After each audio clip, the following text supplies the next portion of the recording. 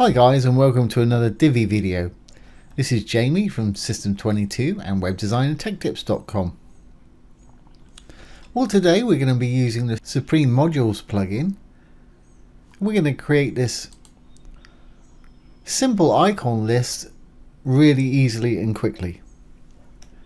So let's get started. First thing I'm going to do is enable the Visual Builder, build on the front end.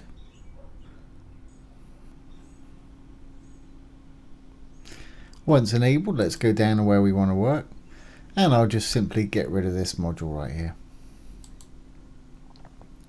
Okay, so I've got a column with a row with two columns. The last one we got that Yachty animation in, we did with the last video. Let's add a new module. The light grey ones are all the standard ones that come with the Divi, and these bluey sort of purple ones ones you get with the Supreme modules. And the one I want to actually use today is called Supreme Icon List. Now you can build these with blurb modules with the actual Divi elements yourselves, but this just makes it a lot easier because it's sort of got everything in one place for you. So let's add a new item. There it is. It's already put a little icon and a bit of text in there. So if we open up the content, this is where you put your title, obviously.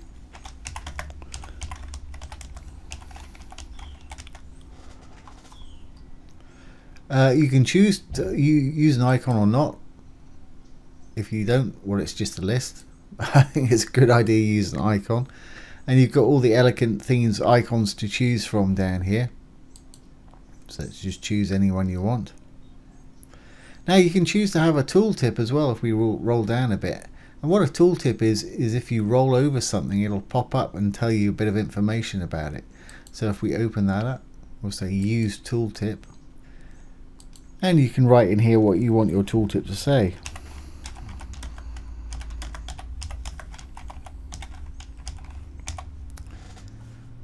And there it is.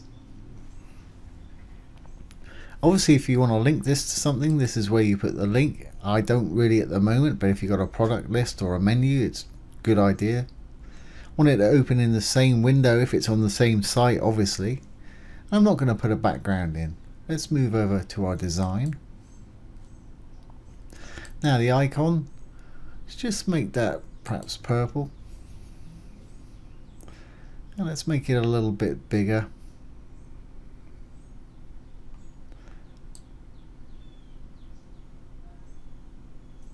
Something like that. Don't want to add anything else to it. Let's go on down to the, we've got not got an image.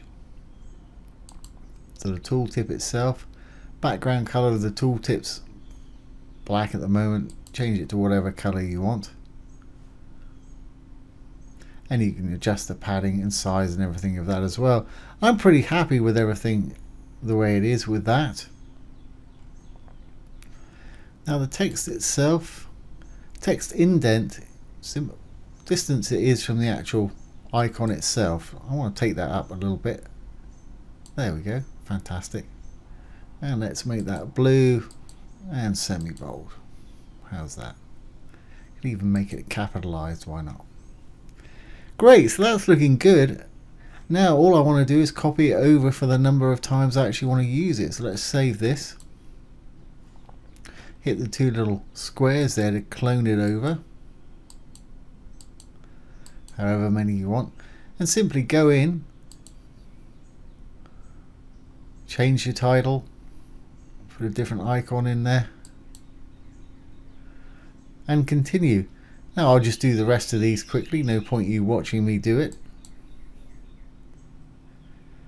There we go, so I've just gone in and I've changed the icons. I really haven't changed anything else because I haven't got anything else to say about them.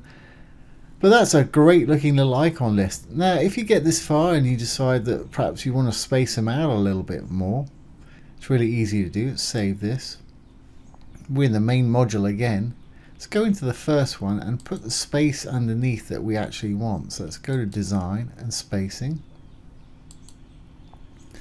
And let's give it a little gap between the two. Let's say put 10 pixels on the bottom. Just put in 10, it'll put in the pixels for you. If you're happy with that gap, rather than having to go into each one, we'll just save this one. We can right click on that first module right there, extend the item styles. Now I don't want them to extend to everything on the page, but I do want them to extend to everything in this column. So I'll select that and hit extend. And there you have it. Got equal spacing on each, and it's great little thing to have on your site. So well done, Divi Supreme Modules. I'll just add a little bit of padding to the top of the main module itself there. We'll bring it down a bit in line, design. Let's give it 50 pixels on the top. Can even give it a bit more. Let's make it 100. That'll work fine. So there is a very quick and easy to do little icon list. Let's exit the Visual Builder.